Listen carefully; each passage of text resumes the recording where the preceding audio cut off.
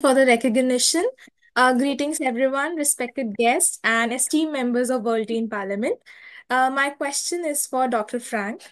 So, my question is dealing with constant failures is definitely not easy, and likewise, making it to the Parliament in 2018 after six unsuccessful attempts for registration in 2009 and 10.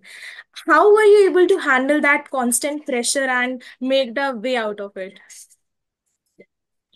Thank you very much. It's such a tough question because I think you have had your good research. It was very difficult because when we started the political party in Rwanda, uh, people were not happy with an opposition party. We were beaten. Some people ended up in prison. My vice president was assassinated. I myself had to run for exile. I was exiled in Sweden, where I stayed for 2 years. So I worked with the international community, the